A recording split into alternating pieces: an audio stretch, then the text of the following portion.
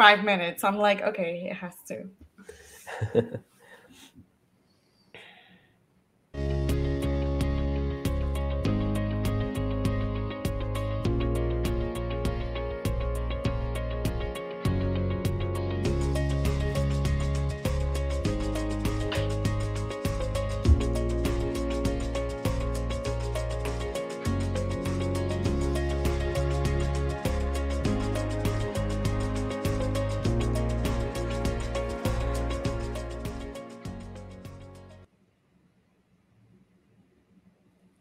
Hi everyone, I'm delighted to welcome you all at Loio's 8th educational webinar.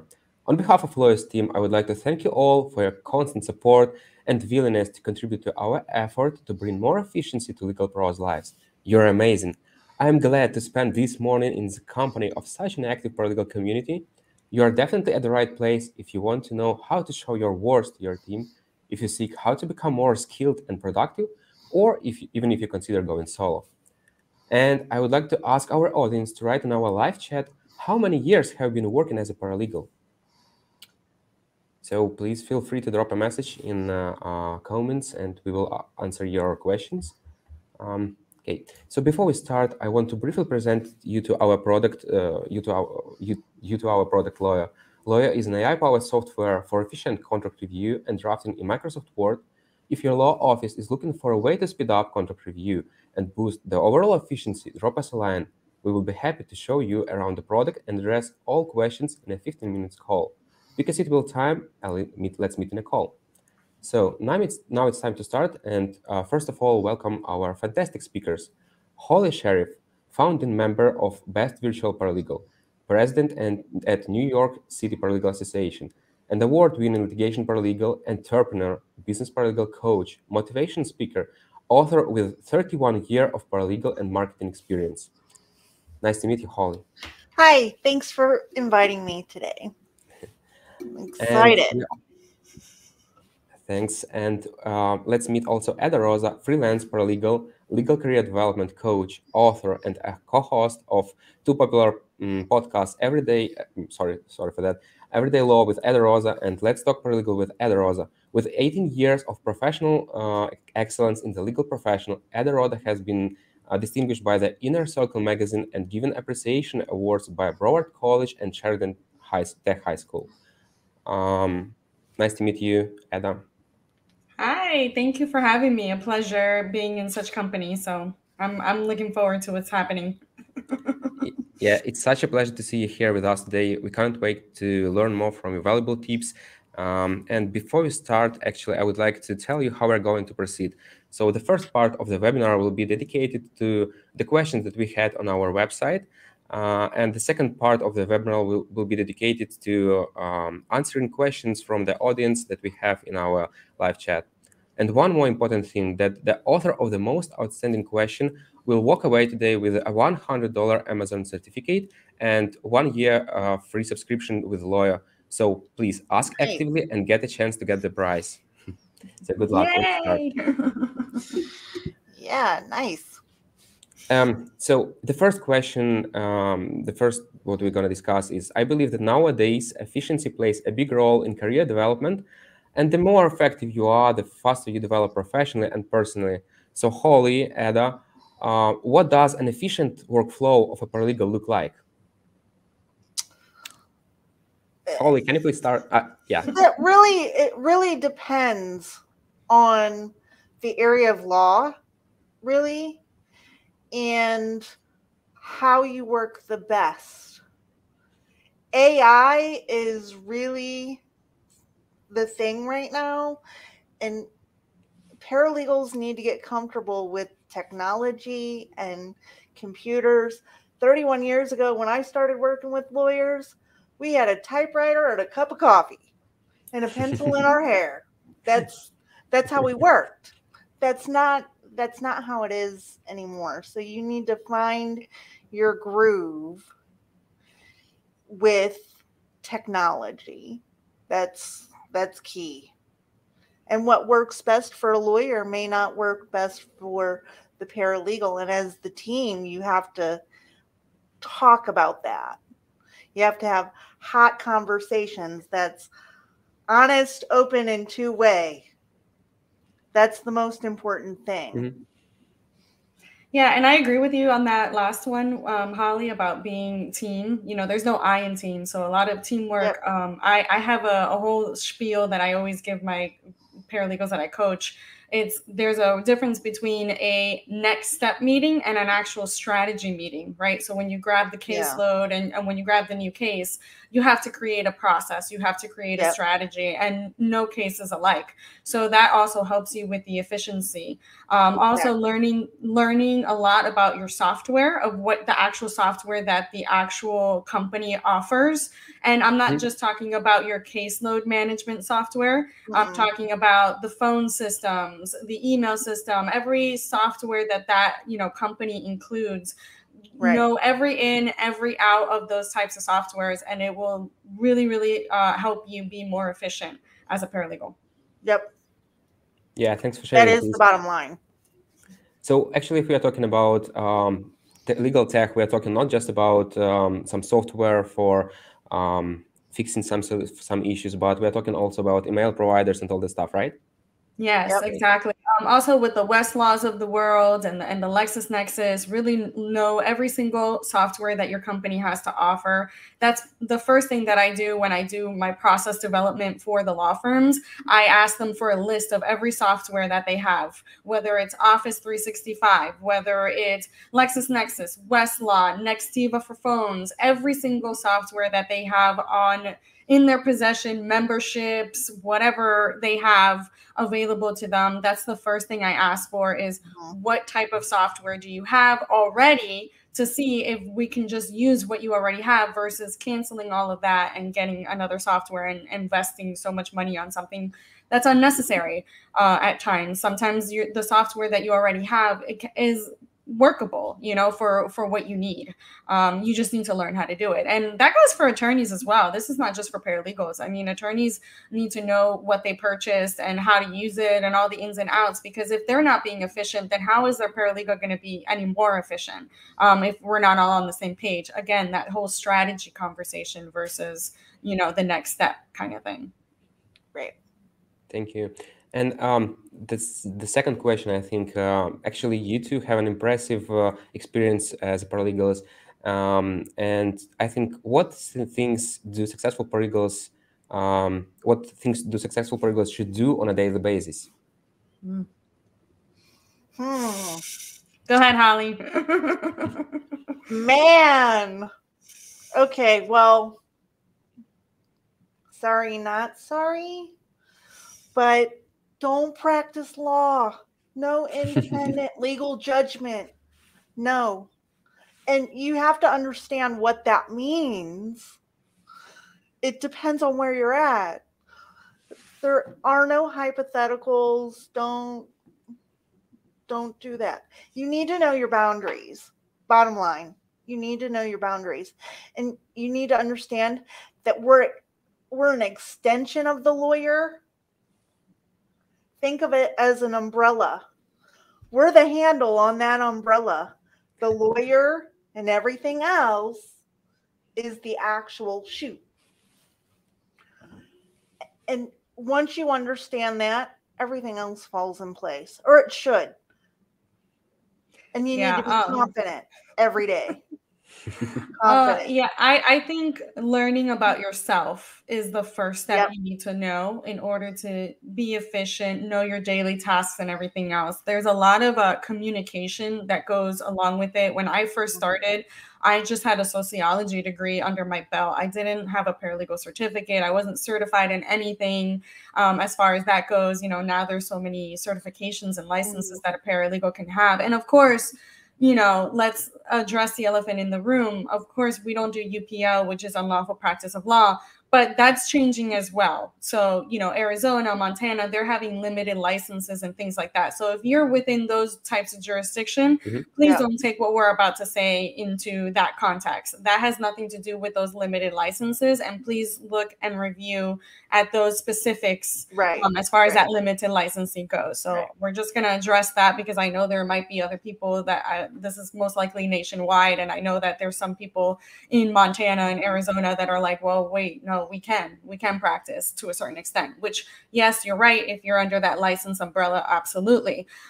We're just talking about just, you know, the average paralegal, either with a certificate or not, or just has been, you know, being a paralegal in the, you know, the spectrum, right? In the normality of it all. So as far as that goes, there is no limit.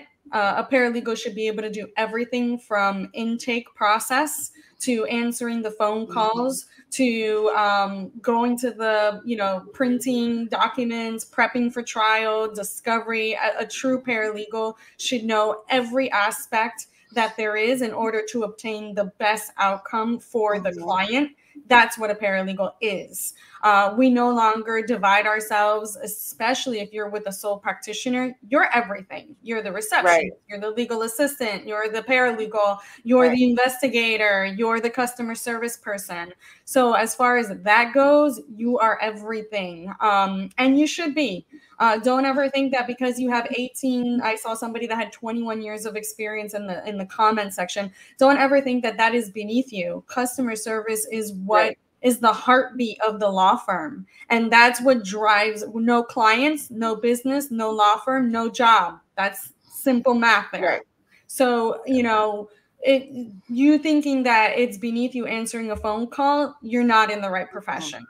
You know, customer service is the most important, is what drives the business. After all, this is a business, you know, and as freelance paralegals, we see that differently when it comes to a business and when it comes to running a business, right? And we see the stressors that it comes to owning that. So really realizing and understanding all the intricacies of what goes into the actual process of your law firm is super important and necessary. It should be learned at day one, with or without training. You should be walking around the office. What do you do? What are your responsibilities? How can I help you? You should be that person, be that proactive person, because you have to take it upon yourself to understand how the law firm works, who are the players in the game, and because now you're joining that team. I think that that's how our profession was built. Yes. I think that's how it kind of evolved from the 31 years ago when I started. We did shorthand.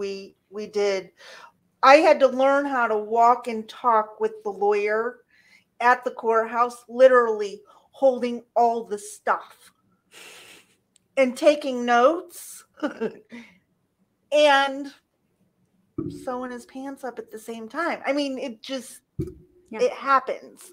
Yeah. And I think we have to be that person. I kind of like to think of it as an executive assistant type of role.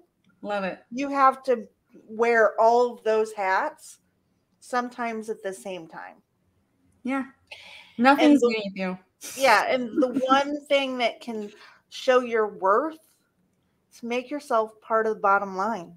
Yeah, and you have to up those skills. I mean, if you lose out on doing something for the firm because you think it's beneath you, then you're losing out on learning something new, learning technology, learning the system, the process. These are steps that you can take in order to really go up that ladder and go on your own eventually. So, you know, every little step in the process, I kind of like to think of it as the industrial era when there was like a factory and every person had an intricate part in it in order to build this massive car or product in general.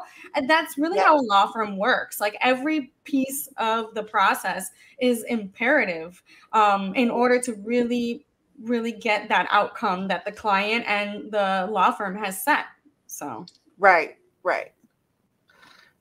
absolutely. Well, it's clear what to do, and definitely thanks for such an insightful answers.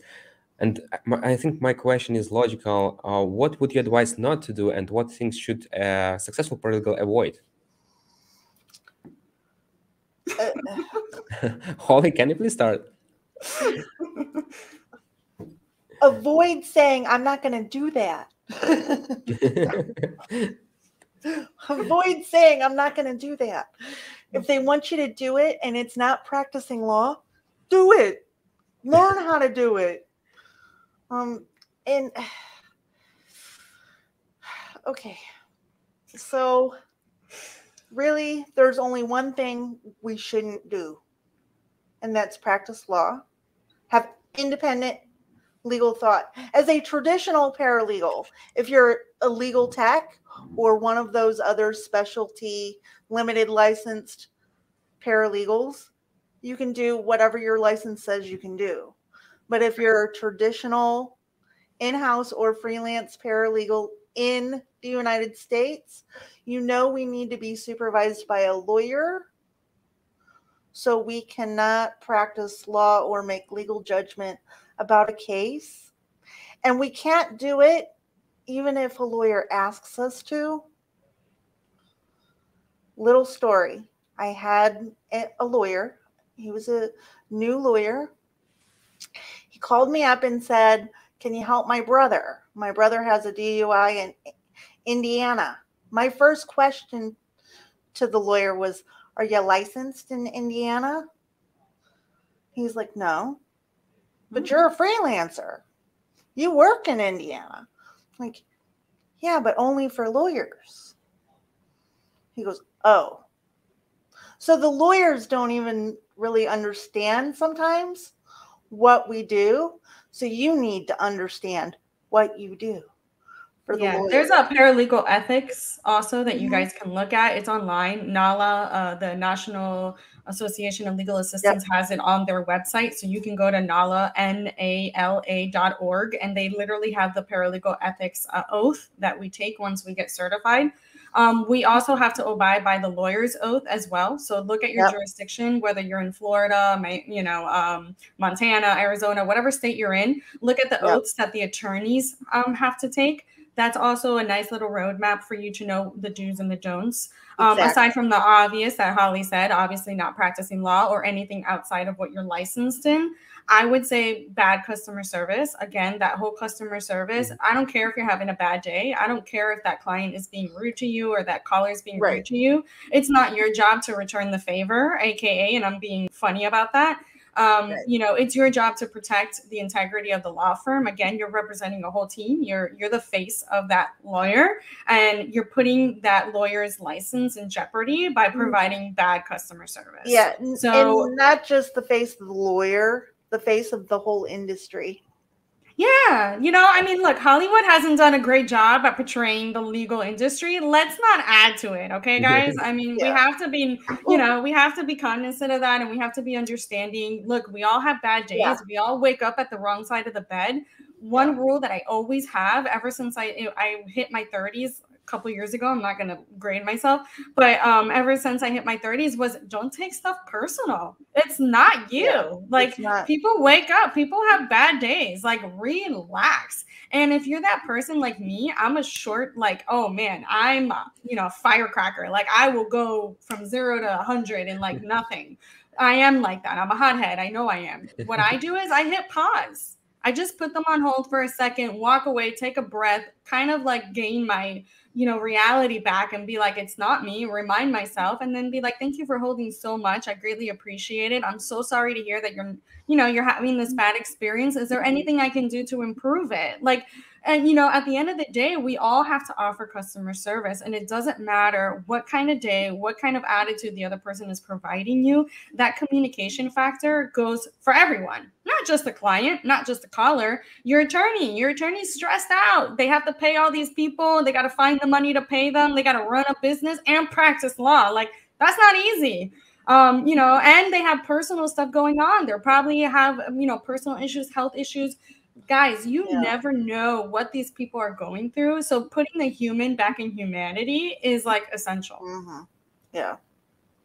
Yeah, I absolutely agree with you that customer experience really matters. And I think it's not just about the paralegals. I think it's in all industries that we are facing. And yeah, thanks for, I absolutely agree with your ideas. Yeah. And in your opinion, what skills should a person have to stay relevant as a paralegal? Again, technology. I keep going back to that technology thing, but when I started my company, our whole mission was to reinvent the way attorneys and paralegals work together. And technology was at the heart of that. Yes. Now, of course, I did start my company with a typewriter with the broken E key. Yes. And went door to door and had people slam doors in my face. I did that. And the name of my company, Best Virtual Paralegal, people laughed. I almost threw that name in the trash because people laughed. You have to get over all of that and embrace technology. I just had a student yesterday tell me, I hate computers. I hate learning computers. She's in her mid-40s and she wants to be a paralegal. And I'm like, you have to get over that fear of technology.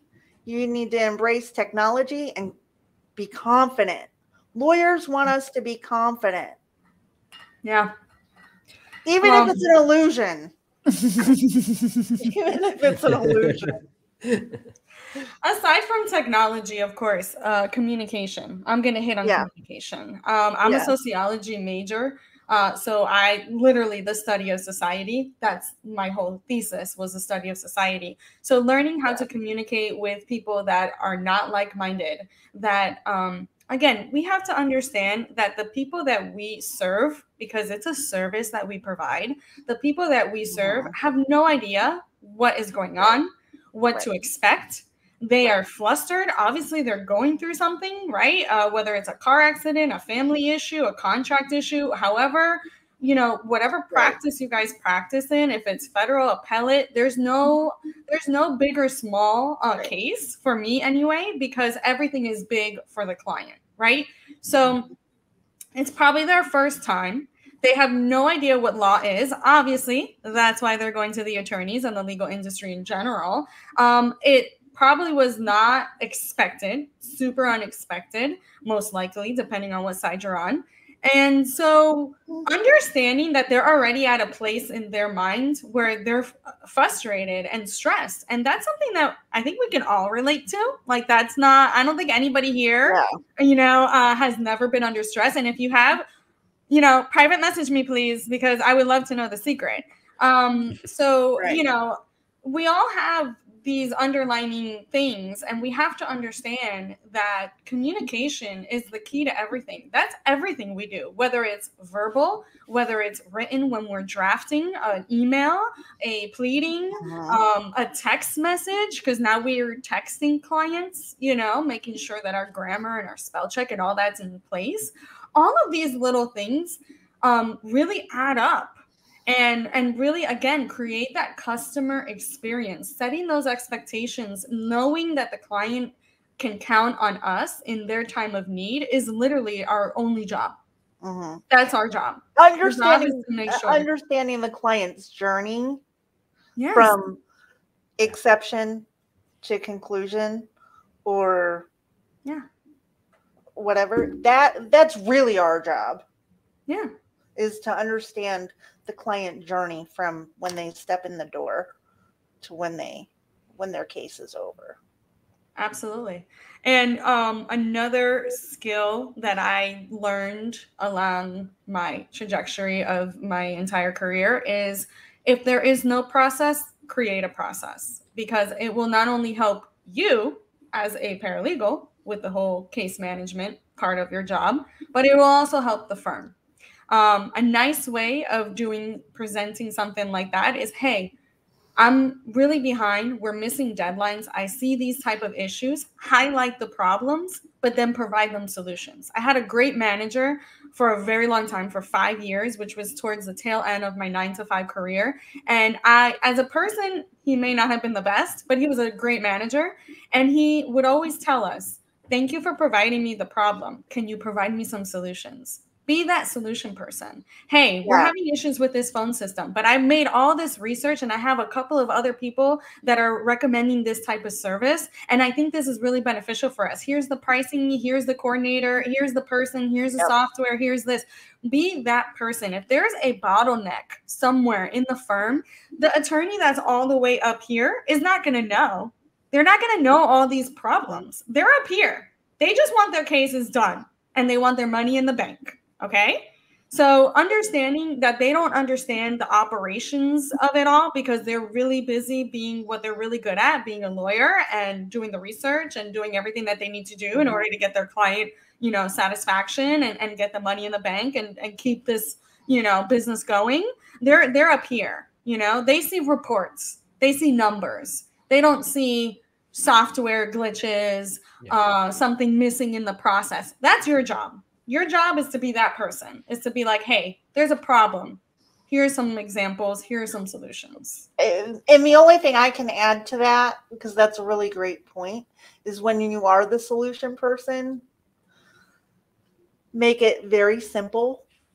State the problem. Give them 3 solutions. One is the best fix. One is the middle fix. And one is short term.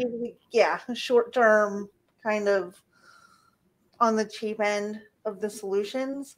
And you tell them which one would work the best for the whole team, not just you. Not just you. And not just them, but the whole team and the clients. Show them the client benefit. Right. Yeah. And presenting it in a way it's digestible, right? So at this point, you understand your attorney, you should understand your attorney and the way they communicate, the way they like to get communicated. I've had attorneys from all sides of the spectrum where they just wanted me to text them because they were always out in trials and mediations. So that was the easiest way to communicate with them. So I would text them. But I've had a lot of attorneys that like that in-person interaction and that they would bring me into their office and we would have full-on conversations. So really depending on how your attorney likes to communicate in general, that's the way you should be delivering these solutions. Yeah, I absolutely agree with you that all this is about providing value to the customer, to the client, to your colleagues, and to employers. And my next question would be, how can a paralegal show his worth to an attorney? Nice one. Yeah, that's a good one. So I think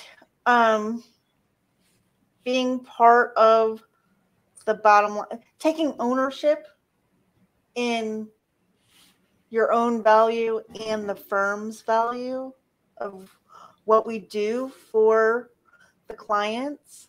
I mean, bottom line is we can be paralegals, but most of us need a lawyer to be a paralegal.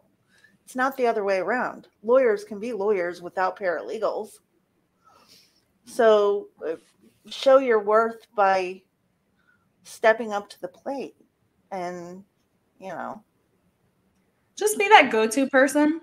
Be the know-it-all. I mean, at this point, that will be your best bet to be that know-it-all. To know, hey, I can fix that. Oh, I know how to do that. Oh, I can do this. And if you don't, go home on your own time and learn it. Learn how to do it. Learn how that software works. Again, educating yourself. Always keep learning. Learning doesn't stop at the classroom. So you need to understand that knowing everything about every little thing will provide that value to the law firm, and understanding your attorney, the way they work, how they like their work product, what they want, how they want it, when they want it. The attorney should never be giving you a directive unless it's a one-off case. By that time, you should already know that they usually like their extensions on discovery. Okay, automatic. I already drafted the extension. Do you want to submit it to the court, or are we going to hold off on it on this one? Hey, I already drafted your deposition summary. It's already done. Your deposition's in 2 weeks. Do you want this now or do you want it later? You should be that person carrying the case, because all they need to do is practice law, provide you with the strategy, and then you take it on and run with it. And that's our job, is to execute the strategy. That's our Yeah, we execute it. They provide it to us. And of course, when you're on one-on-one with your attorney, you can throw your strategy as well, but that doesn't go outside that room. You know, like you're not giving it to the client. You're just saying, hey, this client really likes, you know, I don't think he's a good witness. I don't think we should put him on the stand. That's something you're going to know way better than the attorney, because you're communicating with that client on a day-to-day basis, week-to-week basis. You know the ins and outs. You know that background story of that client. I've done that plenty of times where I'm like, I don't think this is a good client to put on a witness stand. They get really nervous. They were diagnosed with anxiety, so they're not going to do very well in deposition. Do you think we can do some settlement things before, you know, it gets to that point? Maybe we can start having some conversations with opposing counsel. Being that person and being that partner, because that's really what you are. You're their partner. You're there to help them. You're there to support them. You're there to be that, you know, that team member that they need, because they're not going to be able to do it all, although some of them swear they can. It really gets to the point where their caseload gets too much. Like, I get that all the time, especially with the sole practitioners, where they don't have the supporting staff necessary in order to carry the caseload. So that's really where a good process, a good team member, all those things have to, you know, be taken into consideration. And you should be that good team member. You should be that person really understanding the attorney and the strategies and how they work and how they communicate. Getting to know your attorney is essential for success. Yep. Yeah, thank you so much for sharing this. And we all know that the world is changing, and the technology is influencing legal world as well. And my question is being a tech savvy necessary for being successful as a paralegal? And if yes, in what technology is a must for a paralegal? Well, Holly's been hitting home on this one, so go for it, girl. I think it's knowing what software works the best for your type of lawyer. I don't agree with these lawyers that purchase the biggest and the best case management systems. You don't need all the bells and whistles. That's the problem with technology, is it gets fluffed, and then you get lost in all these apps when really sometimes it's as simple as make sure your email's secure and just communicate a nice, easy way. Right? So it's understanding how you work the best.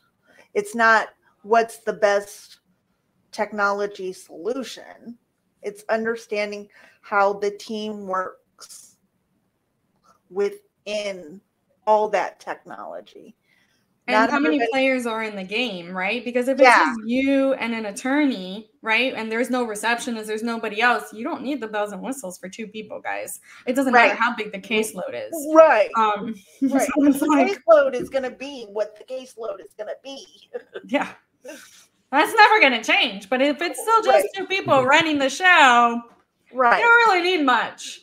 But again, learning and educating yourselves on these different types of technology is always beneficial for you guys.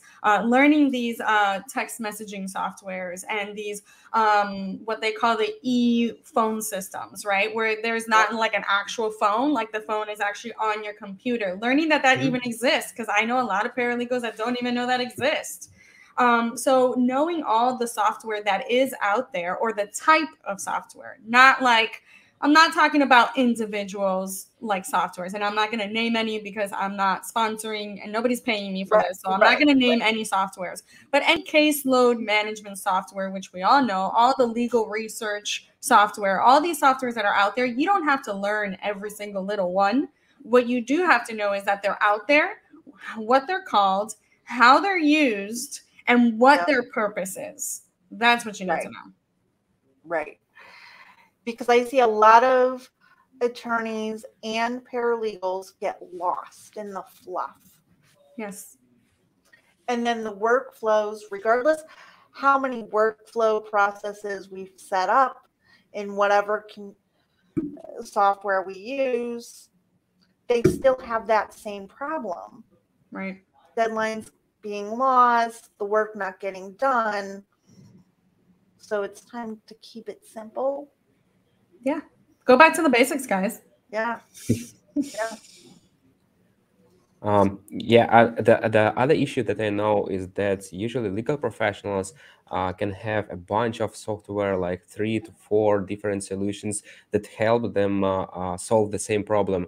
Have you ever faced the same issue? I have that in my office right now. Yeah. I think that's what the invention of integration. Yeah. Yeah. That's where integration came from, right? So we can integrate all these softwares together. But yeah, absolutely. There's a lot of caseload management softwares out there that do email and do, text messaging and do all of these things, templates and all this. Like, I worked with a really awesome software the other day because they used me as a test dummy. And so I was testing it out. I'm like, this is phenomenal. And so I'm like, this does everything. So you can have that one side, that one software that does the bulk of your, of the work. But then you have like Office 365. So wait, so are we using Office 365 or are we using our caseload management software that has a whole email system? So and has like intercommunication, and it has everything that Office 365 has. And it can integrate with everything. And, so I think, again, like Holly and I were hitting home a little earlier in the conversation, knowing what your software actually does and the purpose of your software can eliminate all of that.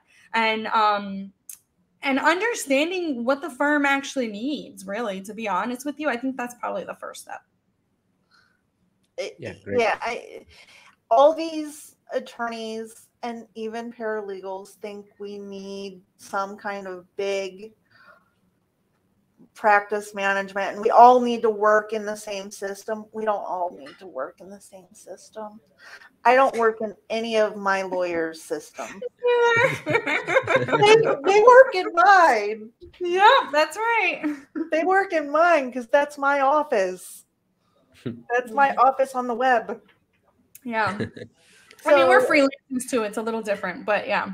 Yeah. So it's kind of like figure out what the problems are the software is supposed to solve for you.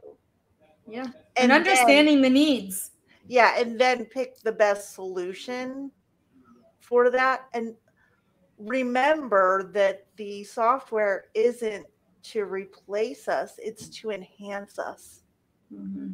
Assist us. Mm-hmm. Yeah, it's to enhance us.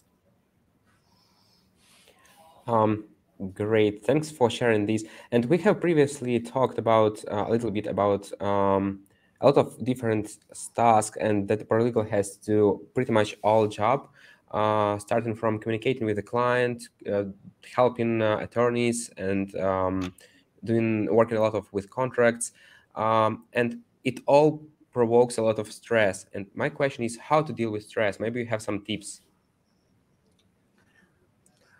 I think really a paralegal needs to practice a little mindfulness and even some meditation.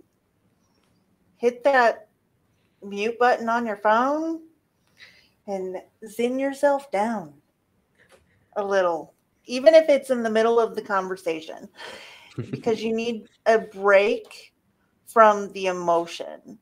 No matter what kind of case walks in the door, whether it's a contract review or a criminal case or a family case, it is all emotional driven because it's a problem caused by people.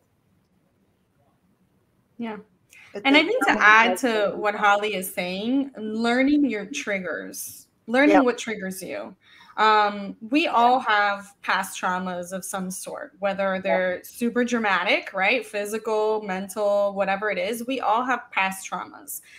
We are, again, if you don't, hit me up. I need to know the secret. So understanding yourself first, and why you feel that certain way to certain situations, why you think your boss is X, Y, and Z, why you think this client, oh my God, he's so difficult. why, asking yourself and understanding yourself, why you're reacting that way and why your actions are towards that person so much can go a long way. So I do a lot of professional development for law firms, and I do this exercise. I literally, back in the day when I was physically in the room, I would go around the room and I would say, all right, we're going to have an A group and we're going to have a B group. I don't tell them anything else. I go around, I whisper in everybody's ear what group they're in, right? And I go, all right, guys, if I said you were in the A group, please stand up. And normally nobody does. Nobody stands up. But while I'm doing that, they're already saying, oh, you must be the B group. Oh, you must be the A group. Oh, you must be the B group, right? I'm not putting any labels on the group, but they're already identifying themselves. They're already prejudging themselves. So a lot of times our prejudgment is internal. Right? Like I didn't label it. I didn't put any color. I didn't put that one's a paralegal, one's an assistant, one's an attorney, one's this. But they're already like, oh, you must be the A group because we're like the best. We're the A team. I'm already seeing that atmosphere. When in the end, there is no A and there is no B. It's just to give them that realization that we ourselves prejudge. We ourselves have internal unconscious biases.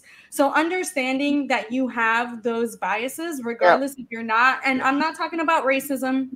I'm not talking about, certain types of personalities. That all goes out the door. We already have prejudgments of people as soon as they walk in the door.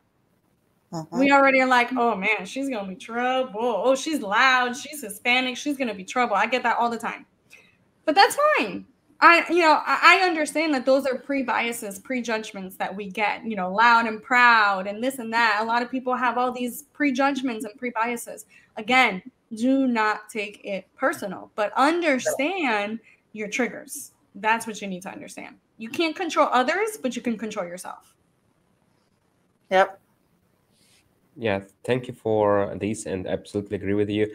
And again, you two, Holly, and that you have impressive experience as paralegal.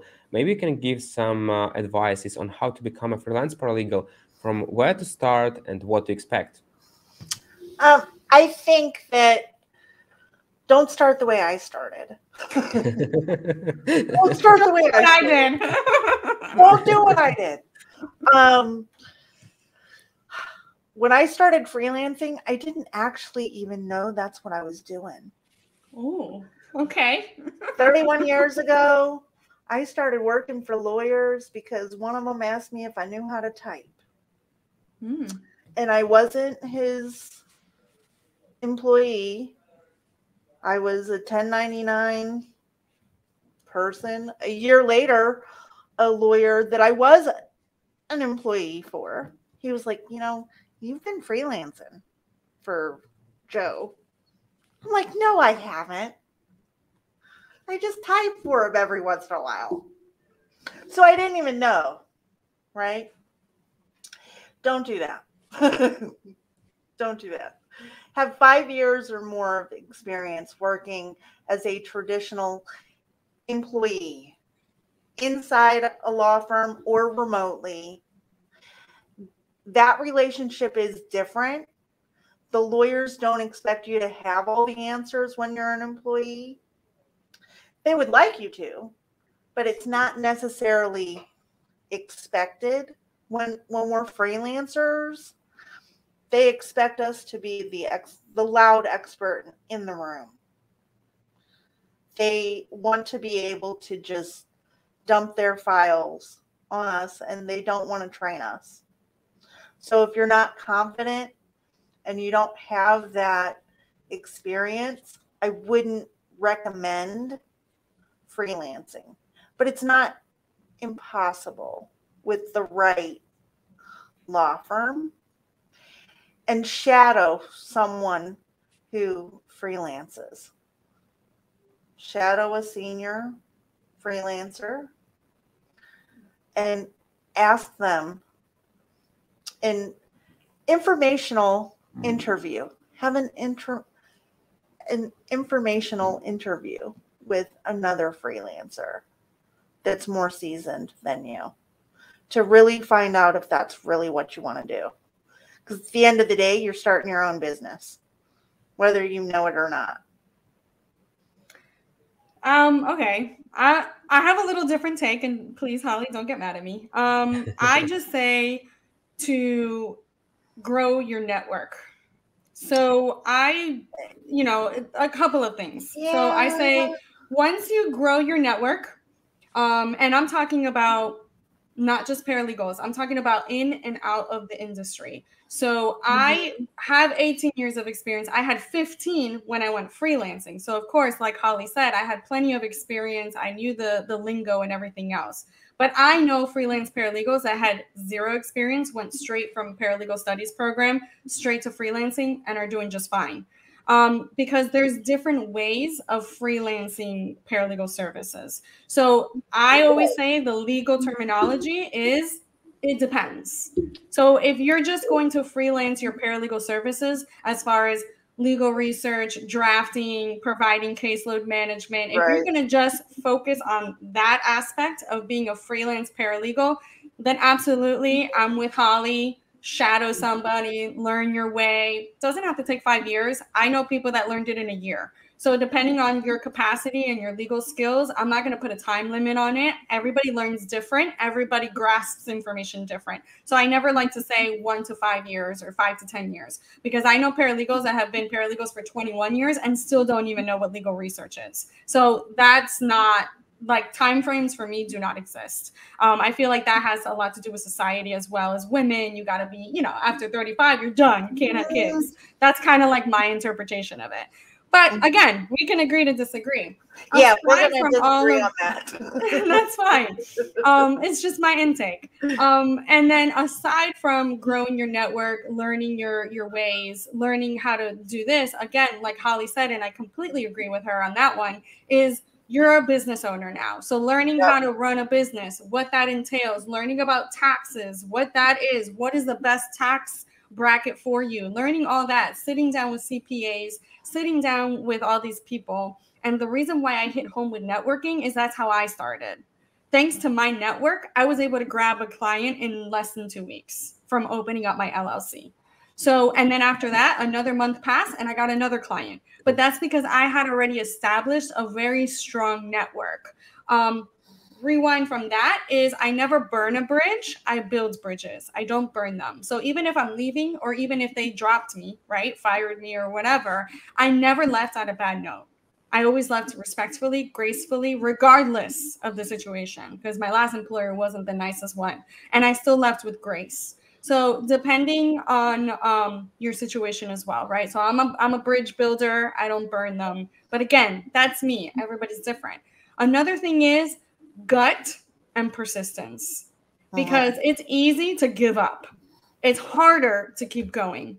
So if this is something that you really want to do, you have to remind yourself that this is something you really want to do. Yep. Being a business owner is not easy at all. You have to be the all hats wearer. If you think you're doing everything now at your law firm, you're not even dealing with human resource, taxes, payroll. You're not dealing with any of that. You're just sitting there doing all your legal stuff, but you're not dealing with all the other stuff that comes with managing a business, right? AKA law firm. So understanding that it's not easy, but that you don't have to give up, that you can be persistent and continue to move forward, that's amazing. For those that are looking into doing this and are, and one thing that I will tell you is, like Holly said, learn the basics, learn your substance. You're not going to know it all. I still don't know it all. I'm not going to say I'm a know-it-all, but if I don't know it, I learn it. I take a course. Community college, they offer those one-off classes where you don't have to pay for the entire degree. You can just take that one course. So I had an attorney that asked me for immigration, something I've never done, something I never wanted to. But since I had this long-term relationship with this client, both personal and professional, I understood the necessity that they needed. And I understood why they came to me, knowing that I had no immigration experience. However, we combined our forces and I went to their continuing legal education under their license. I went to that class. I also went to a community college and took an immigration course. So just because you don't know it doesn't mean you can't learn it. and understanding your strengths, right? Understanding that maybe you don't know it all, because you're not. It's not going to happen. You're never, ever going to learn it all. I've been doing real estate law for 18 years. That was my first law that I ever did. And I still don't know it all, because laws change. Procedures and rules change. Technology changes. Every judge is different. Every jurisdiction is different, because I offer my services nationwide. So there is no way possible that I'm going to know every little thing about real estate law in all 50 states. So understanding that you're not going to know it all, but that understanding that there is a strategy when it comes to like civil litigation, understanding the foundation of civil litigation, because civil litigation is the same. Doesn't matter if it's family law, doesn't matter if it's personal injury. You have your complaint, you have a response, you have your discovery, and then you have a trial or settlement. That's never going to change. Okay. So understanding the foundation of civil litigation is pretty much what you need to know, and then you add all the ins and outs of it depending on what type of practice you're doing. Thank you. So Holly, Eda, thank you so much for such an insightful discussion today and for answering all of those questions. As far as I can see, we also have several questions from the audience. So the first question that we have is from Jillian. Is being a paralegal, I feel I'm constantly living in the future with deadlines, hearings, trial dates, etc. What sort of advice would you offer on how to handle what is in front of you at the moment?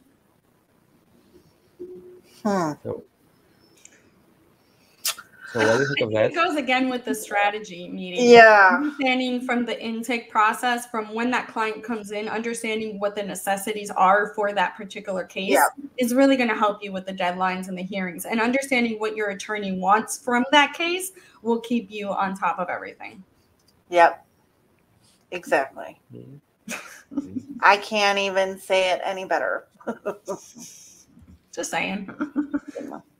Yeah. And the next question is, what's the best way to let an attorney know that the way they are doing something based on just not experience, but the MPEP is not the correct way? Holly? Personally, sorry, not sorry, I would just say you're wrong. And here's why, and bullet point why. And if they say do it their way, okay. And it depends on what wrong it is. So if it's like unethical, right? Or if they're doing something that is outside the ethics, I would just say no and walk away or do what you need to do in order to not get yourself into that situation. Now, if it's not something illegal or unethical or, you know, walking that gray line and it's just most likely procedure, maybe they misread a rule or they misread a procedure or, you know, something to do with deadline or something very procedural, right? Something that's not like as, you know, intense as I think something I have illegal. a perfect scenario for this question. I have a client, a family law client in a certain state. She needed to serve another person in another state. I went to her and I said, I read the rules. It says we need an affidavit. I've drafted an affidavit for the special process server to sign once he serves our guy. And she says, that's not how I interpret it. I'm like, okay, my affidavit's going to sit right here. 3 weeks later, I get an email that says, Holly, the clerk says our service is bad. We don't have an affidavit. What is she talking about? And I had to say, remember, the affidavit the service has to sign. Sometimes they need to see that they're doing it wrong to know that they're wrong. And you just those conversations have to be in writing. Those, you know, just to protect yourself. Everything is CYA, especially if you're a licensed paralegal. you have to protect your license as well and your certifications. And when you're a freelancer and you have your own business and your own LLC, of course, we have our liability insurance and we have all that, all that stuff that will protect us. But protecting yourself first and not having to go that route and providing, documentations and having these conversations electronically will be useful as well. Again, depending on the situation. Okay, so we also have other questions. So do you have any tips for navigating the evolving job market? I see more paralegals accepting virtual position because there are more opportunities available within this flexibility. I think you need to understand what value you bring to the table and understand the best way to present that for the position you want. And that entails reading the descriptions of the jobs before you apply for them. And don't just settle just because you need a job. Decide what job you want and look for that. And for those of you that are job seeking for paralegals, there are different ways of job descriptions and job postings. It's not just paralegal. Some attorneys still call them legal assistants, depending on their age. They call them legal assistants. They call them caseload managers, project managers.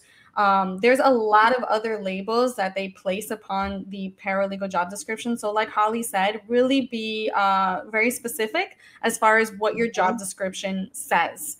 If that's something that you actually want to do, then yeah, go for it, whether it's virtual or not. But before you do all of that, actually know what you want to do. Because I know a lot of paralegals that just start applying and have no clue what they actually want to do, what law firm they want to work for. Do your research as well on these law firms. Make sure that these attorneys are licensed in the state that they're saying they're licensed in. See where they graduated. What you were saying about networking.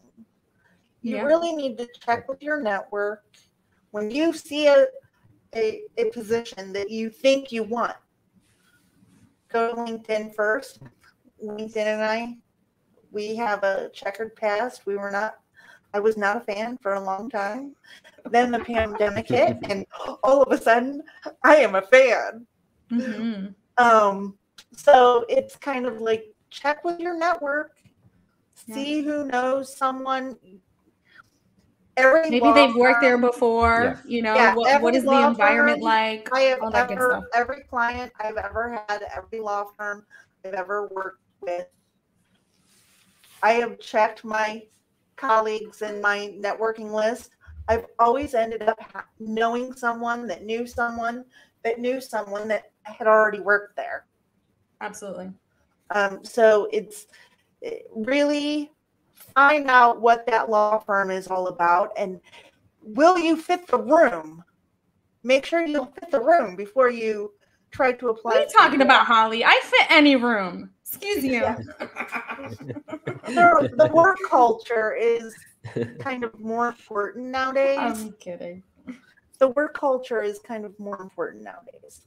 Absolutely. And it's a family. You're joining a family. You're joining a family. So it's kind of like marrying into a family for those unmarried people out there. It's pretty weird when you think about marriage. These two complete strangers getting together, and now they're going to be permanently or whatever, X amount of years, spending the holidays together and spending these, events together. So think of that. I know this is a weird one, but think of it in that same concept. You're complete strangers walking into this law firm and you're trying to get along, right? So not everybody's going to get along. We all have that crazy aunt, that crazy cousin. We all have those, people that are off the wall. We all have those introverts and extroverts. So you're going to have a little bit of everything. That's basically what, life is about. And so getting comfortable with the uncomfortable is really going to help you as well. Yep. Yeah, and the next question that we have is from Carrie. What is the best way to communicate with a difficult lawyer with a little time to give? Well, that kind of goes with why are they difficult? I think we touched upon this earlier, right? Why are they difficult for you? What is triggering you from that person that's making you think that lawyer is difficult? So understanding what's triggering you first why you think that person is difficult is going to alleviate that. Understanding how they communicate. Again, learn how they like to communicate. Learn what you can and cannot say, how. Because it's not just about what you're saying, it's how you're saying it. Yep. Man, did you take one of my courses before this webinar? No, I have an amazing one of my books. I have an amazing business coach. She is phenomenal, but she also does mindfulness and mindset and all that, because I was not, if you would have met me 5 years ago, I would have not said half of the things I just said right now. I was a completely different person. I was, like I said, I'm a hothead. I'm Latina. We're loud. We're proud. We talk with our hands. We're always ready for a fight. We're taking off our earrings. So being on that go mode, and on top of that, I'm an A personality. I'm a perfectionist. I'm a business owner. I'm a mom of toddlers. You know, adding all that to it really can change somebody. And learning how to communicate with different types of personalities is crucial.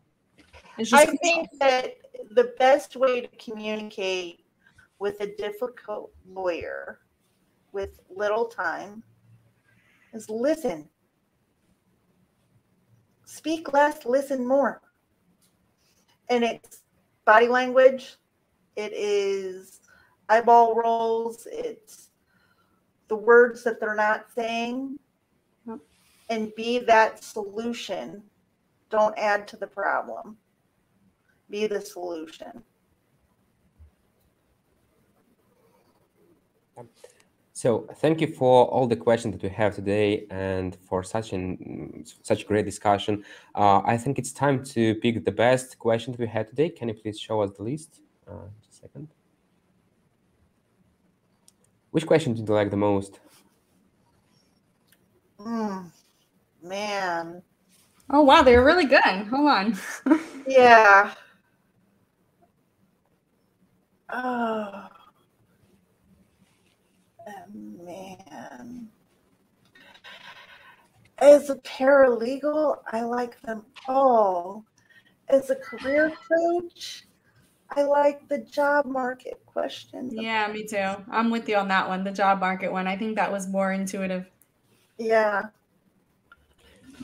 So would you please contact us at on Loio okay, sorry for that. So can you please contact us on our email, which is support@loio.com. We need your data and email to send you a gift. You want today $100 Amazon gift card and 1 year subscription with Loio. And actually, it's a pity to know that our webinar is going to the end. And thank you all for visiting our webinar today. And tomorrow we will send you the link to the recording and other valuable materials in the follow-up email. Thanks so much for your time. And we also want to invite you to Loio's Legal Productivity Club on LinkedIn. It's a great place for legal professionals who want to be more productive and effective in their professional and personal life. There we'll discuss everything related to task optimization, professional productivity, effectiveness, and work-life balance in the legal area. We moderate every post to keep our community clean of anything that doesn't provide value. That's pretty much it. And thanks for your time. It's time to end our webinar. But I want you to invite to our next webinar, which gonna take place on the 28th of October. And we will have the honor to chat with Olivia Visachera and Angela Han about self-care and work efficiency tips for being a productive lawyer. And have a great evening, everybody. Thanks for joining us and for such an insightful talk today. Goodbye. Thanks. Awesome. Thank Thanks. you. Bye. Bye.